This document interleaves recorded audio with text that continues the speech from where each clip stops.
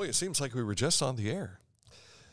And Welcome for good back. reason. Yes. It's another edition of Litter Media Live here on Facebook Live with the icon Mike Smith. I am merely Dan Ramey. Thank you for joining us here today. You know, the danger of you calling me that, Dan, I've gotten to the point now where I've almost gotten used to it. That's I need a sample of humility here. For the longest time, when you are what you are, I mean, you live it every day. You're the icon. But I get a rude awakening when I get home. You're not the icon. You might be the icon there, but when you're in this house, you're just that guy. Yeah. Honey-do list, come to me. I did water the flowers the last 2 nights, so I'm pretty proud of myself because she was not able to. Did you get the actual flowers watered, or did you? Yes, I did. Talking to Mr. Mays in the backyard and just kind of looking over here and spraying the side of the house. I actually was paying attention to what I was doing. So, yeah. Welcome to the show.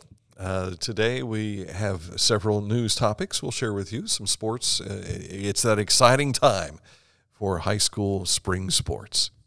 You know, on the way in today, I was telling you this story. I'd stopped at the gas station down on High Street, and there was, almost a dozen or more motorcyclists. They were scattered out all over. Mike was intimidated. Yeah, and they had motorcycle vests that said something club from Chicago, and I said, "So you're from Chicago?" "Yeah." "Well, where are you heading?" "Myrtle Beach." And then I'm driving down the street later, and I'm behind a car from Tennessee, Johnson City, Tennessee. So you just never know from one day to the next how many people are visiting our community. So put a smile on your face. I saw a truck on Bridge Street. I was coming back into town. He was leaving, going across the bridge, had Alaska on his front license plate. Wow. So, yeah, from all over. And anymore, though, you can... You can get confused by some of this because a friend of mine has some body work being done to their vehicle.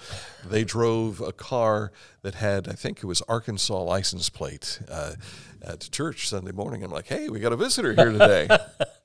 Then I noticed, well, their car's not here, and it was their family in the car. So you're always entertaining. You're always, what is it, the Bible talks about entertaining angels unaware. That's right. So they may not act like angels, but they may be an angel that you are entertaining. All right, on the program today, we've got This State in History. We'll dial up the Litter Media Wayback Machine. We'll find out what Mike has selected for us there. But first, let's take a look at how the weather's shaping up. It is beautiful, but I think that's going to change here. Well, it's sunny and 80 today. It's actually going to be sunny again tomorrow, but cooler.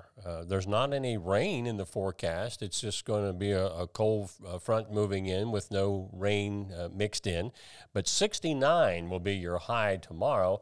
And then, as you can see, as we get into the weekend, some cool overnight lows, but back into the 70s probably by Friday afternoon. I was thinking I saw some of the TV mock-ups earlier this week talking about there being rain possibly on Sunday and Monday. Yeah. I just took a look at the Weather Channel app, and it just shows cloudy conditions. Right.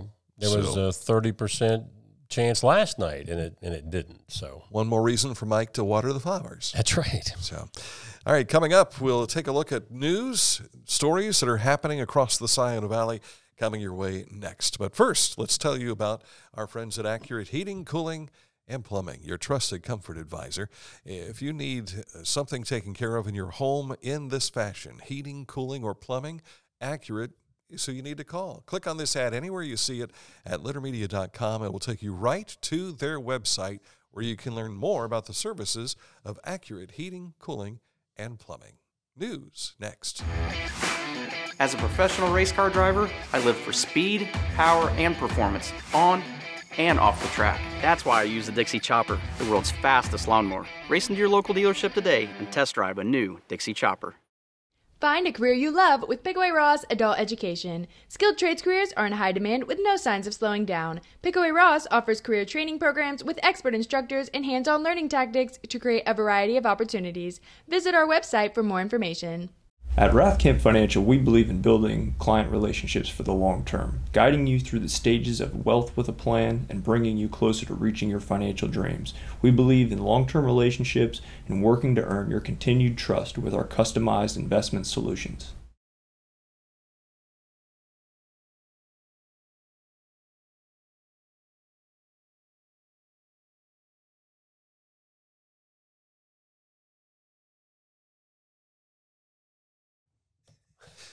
We started the day off with a special edition of Litter Media Live featuring these guys sporting pumpkin up in Pickaway County. Yeah, John Halley was our special guest for the Pickaway County feature at 10 o'clock this morning, and kind of took a stroll down memory lane. John, of course, a local guy, Circleville area, went to school up in Fostoria, then came back. Mm-hmm.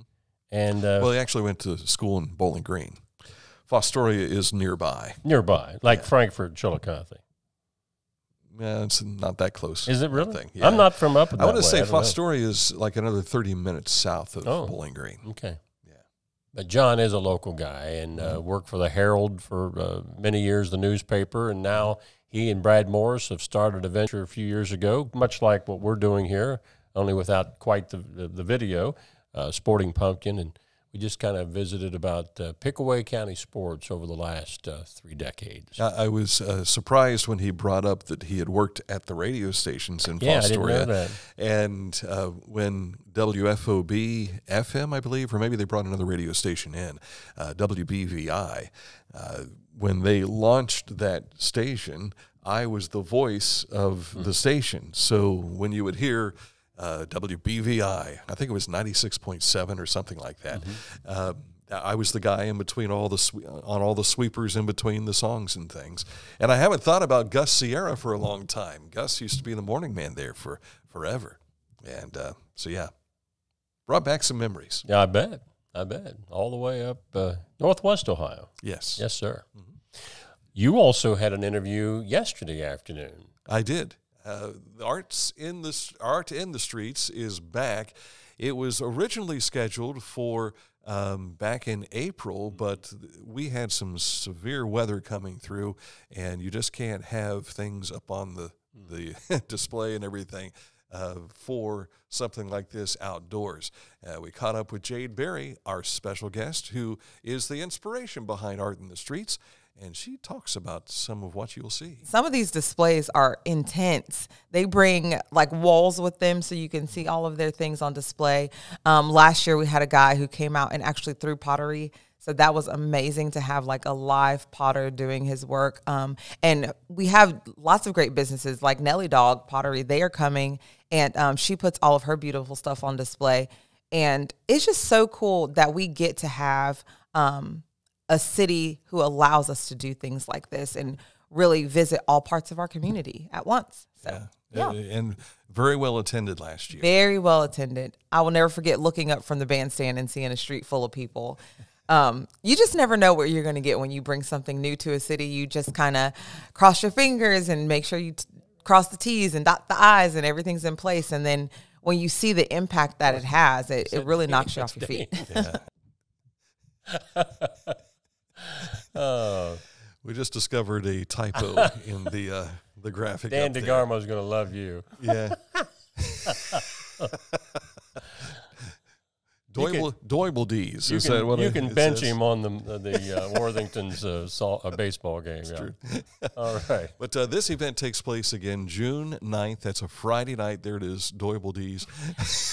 Love you, Dan. I've renamed his business. He's getting extra free advertising There you here. go. But once again, we find ourselves getting ready for this Art in the Streets event, June 9th, 5 until 9 p.m. The event is free, but if you want to be a vendor, you want to put your art on display, there is a charge for that. Gotcha. All righty. Hey, some scholarship money going out thanks to Floor BWXT. Continue the tradition of supporting higher education in Southern Ohio with their STEAM scholarship program. Only 12 students from Ross, Pike, Scioto, and Jackson counties are awarded a $2,000 scholarship to use in their pursuit of a degree related to science, technology, engineering, arts, or math. Now, this year's winners from Ross and Pike County, first of all, in Ross, that's Allison Lutz of Chillicothe High School. Kendall Dye of Paint Valley High School, Jessica Elick of Adena High School. And down in Pike County, this year's winners are Julia Clark of Waverly and Riley Potts of Eastern High School. Congratulations to all of those students, and I'm pretty sure most all of them have their college of choice picked out. And that $2,000 is spent already. Books probably cost that much. For the last 18 years, the Veterans Beneficial Board Volunteers of Columbus has conducted an annual Armed Forces motorcycle ride, visiting the vets at the Chillicothe VAMC along the way. Chillicothe VAMC Voluntary Services wanted to thank Steve Miller, himself a Vietnam vet, and all those involved for their donation and continued support to the Chillicothe VA and our wonderful veterans. Chillicothe City Pool will open for the season this Saturday. The pool hours for the year 2023 are noon to 7 p.m. Monday through Saturday and 1 p.m. to 7 p.m. on Sundays. Over in Highland County, the Hillsborough Street and Safety Committee will meet May 30th at 6:30 p.m. at 130 North High Street to discuss the proposed one-way for Johnson Street. That according to Committee Chair Adam Wilkins. So if you have any feelings about whether you want to see that one way or not, you might attend that public committee meeting to voice your opinion. Memorial Day weekend can be a busy time for cemeteries in the state, and the Department of Commerce encourages visitors to report any issues they see to cemetery management. If issues cannot be resolved, the Ohio Commerce's Division of Real Estate and Professional Licensing is charged with ensuring the proper maintenance and operation of our cemeteries. Millions of drivers will hit the road for the Memorial Day holiday weekend, kicking off the unofficial start to summer. AAA is predicting that 42.3 million Americans will travel more than 50 miles from home during the holiday, a 7% increase over last year. And many of those people will be doing that traveling on the roadways. Highway Patrol will be keeping a close eye on the roads with an extra emphasis on seatbelt violations, impaired or distracted drivers, and speeding. And a note for this driver, keep your eyes on the road, buddy. Well, that little girl over there on the right, she'd be hard to keep your eyes off of. One more reason to keep your eyes on the road. What did our reviewer used to say? Easy on the eyes? Yeah. Yeah, okay. Looking down the road a couple of months, Duke Leisure will be returning to the Frankfurt Sunflower Festival again this year. That'll be Saturday, July the 29th at 5:30 p.m. on the main stage. And Duke will be joined by a special guest this year, his son, Hoyt Leisure. I think Hoyt's going into 7th or 8th grade this coming year. Wow. I've watched that young fella grow from just a baby. So that'll be a lot of fun watching those two together. Our road report out of Fairfield County, a slope repair project installing a drilled shaft wall on State Route 37 along Rush Creek just west of the Fairfield-Perry County line. Estimated project completion is this July. That's all I got, Danny. That's it? Danny. Danny. You were called Danny when you were just a wee boy. If you call me Danny, you were from the first 18 years of my life. Which I was not. After that, it's been Dan. And some people... now, your son, he gets called Danny a lot of times. He is, and it's the same for me, you know. No one calls him Dan unless you work with him, were in the military with him, or knew him in school. But if you're family, he's Danny or Dan Jr. Now that he's older, I want to make sure I don't offend him. Does he like Danny still, or is it Dan Jr.? He answers to whatever you say, Dan. Hey, yeah. Bub. Just be prepared for his response. yeah, okay. I spared him what my sister wanted to call him. Okay. Now, we can't say what she has called him in the past. Yeah, do we want to? But she wanted to say, well, you're a DJ. Why don't you call him DJ? I said, nah, not going to do that to him. Not going to do that to him. It's hard enough being stuck with Junior. In fact, we were sitting on the back porch last night. Kids were out. We were playing, and Missy and I were sitting there with Amelia watching some of the action. And Amelia says, Dad, is your son, Yeah. pointing to Missy. And then she looks at me and she goes, and he's your son, right? I said, yes. Yes. And we have the same name, Yeah. you know, and she couldn't, she was 4 years old trying to figure this stuff out. I think I was 7 or 8 before I realized that my grandmother was my dad's mom. Because we were over there at her house one day, and Dad called her mom, and I said, "Wait a minute, you're his mom?" I was pretty sheltered. Do you recall when you first learned your parents' real names? I don't recall that. I mean, they were always mom and dad, or Yeah. mommy, daddy, and then you run into this moment where, why'd they call you Bob? Yeah, Well, that's my name, son. And for the longest time, when my older brother Jim, when he was in Boy Scouts, he made a nameplate for our front door, and it says "Home of Robert J. Ramey." I don't know if that's still on there. I think it is. My brother Mike owns the house, so I have to find out from him. But I remember coming back from school one day and thinking, who is this Robert J. Ramey guy? It's me, son. Did Mom know somebody else other than Dad? Are we related to this guy? The things you learn when you're growing up, yeah. All right, coming up, we'll look at sports for you in just a moment. We'll also get you caught up to date on this date in history. Scioto Valley Dumpsters. You got stuff to throw away? They've got something to put it in. A dumpster like this. They've got them different sizes. You can rent them for different periods of time. And then when you're done filling them up, they'll haul it away. 740-253-8389. Give them a call. Tell them Dan and Mike sent you. You haven't had vodka soda like this. No one has. Made with the world's smoothest vodka plus real juice. New White Claw Vodka Soda. This is Big Chillicothe. Horizon's 100% fiber internet service is coming to your area. Call 740-772-8331 or visit horizonconnects.com/Chillicothe to sign up today.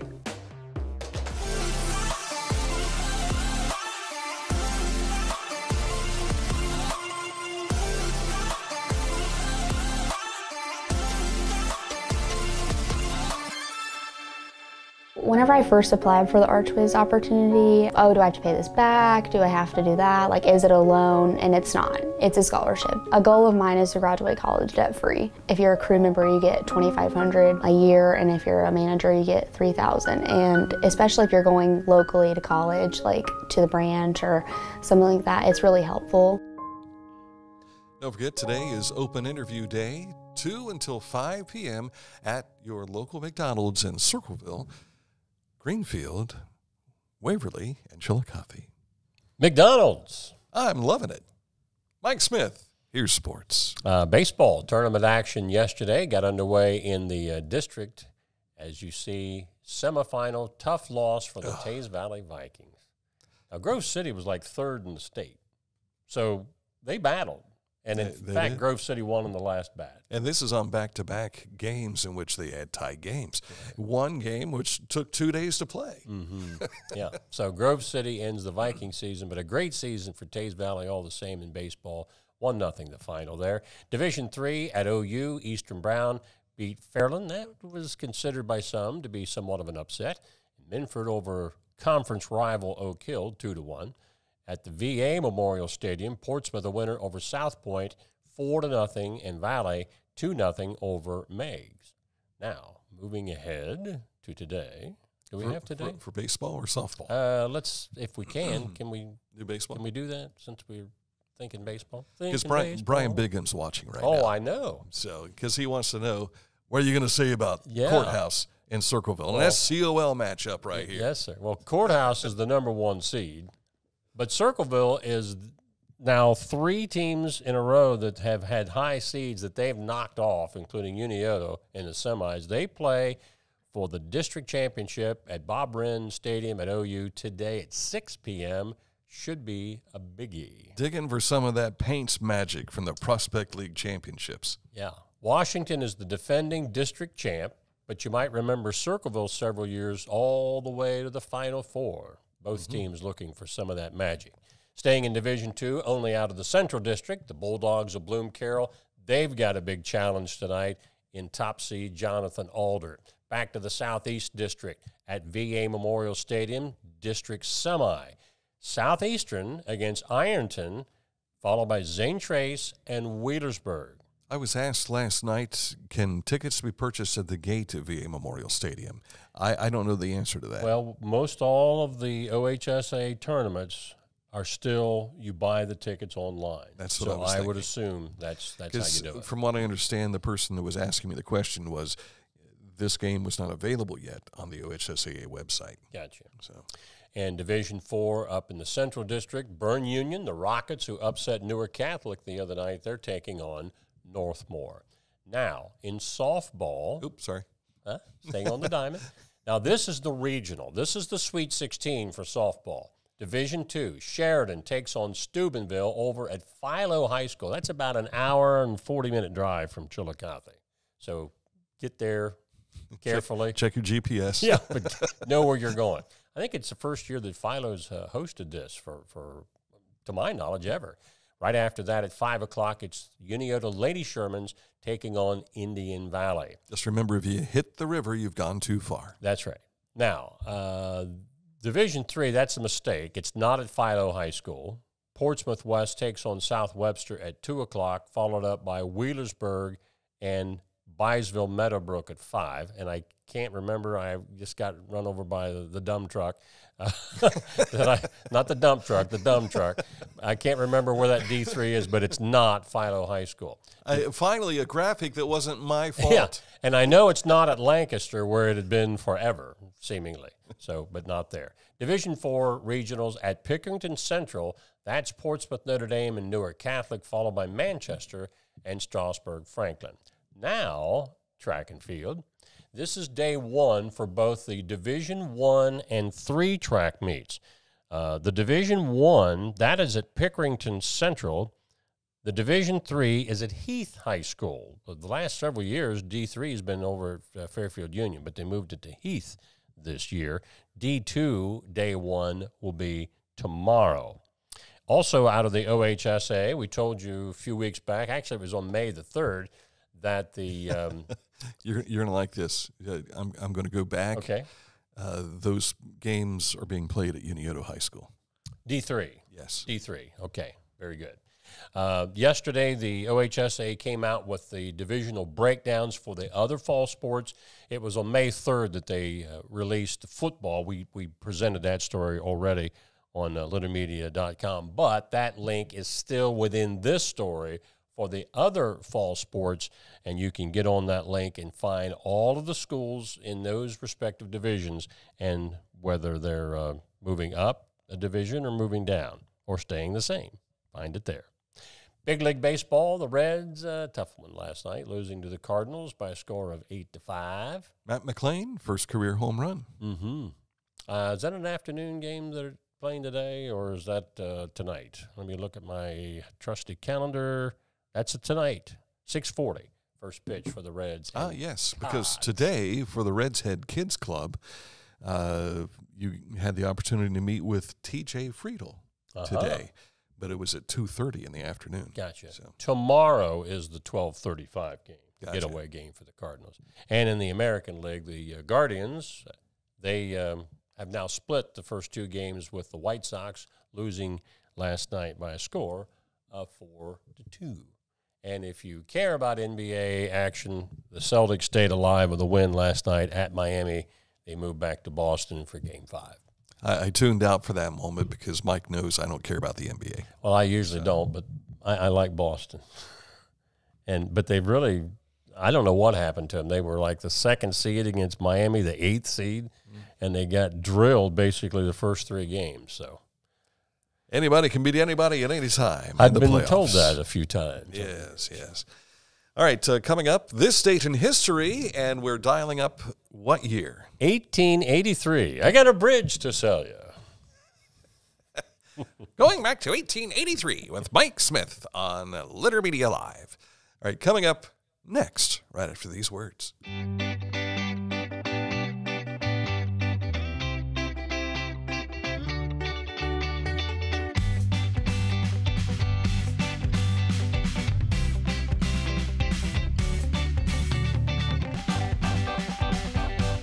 For transportation options in Ross County, call Ross County Health District's Mobility Management Team, 740-779-9652. This is Andy Tomlinson. When ensuring what's important to you, our agents are there when you need us the most. Tomlinson Insurance, for the best coverage at the best cost. Visit us online at tomlinsonins.com to learn more.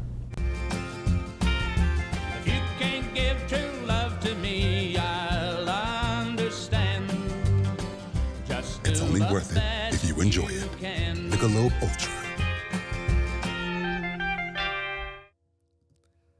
This state in history, a bridge to nowhere. Not the case. Not the case. Not unless you think Brooklyn is nowhere. You know, they considered Brooklyn at one time the third largest city in America. Wow. Even though it was just a borough, part of New York City.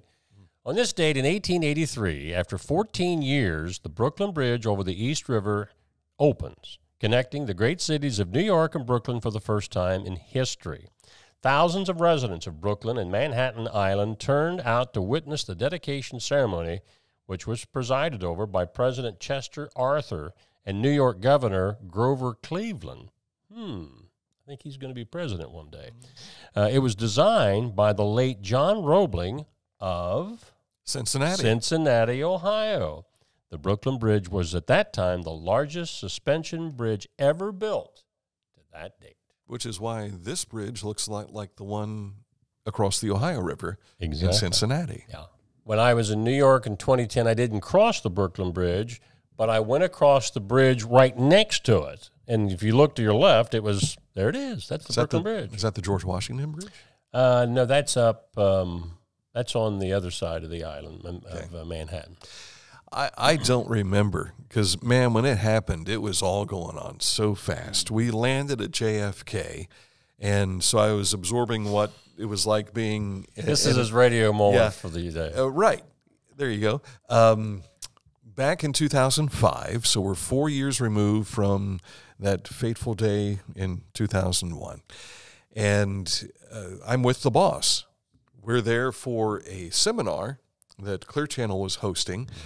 And I'm trying to remember. I don't think the Radio Advertising Bureau was involved in it. But at any rate, they brought all these people from around the country into New York City. It was my first time and my only time I've ever been to New York. And so we flew into JFK, and I can't get over what it looked like when you're flying over the city.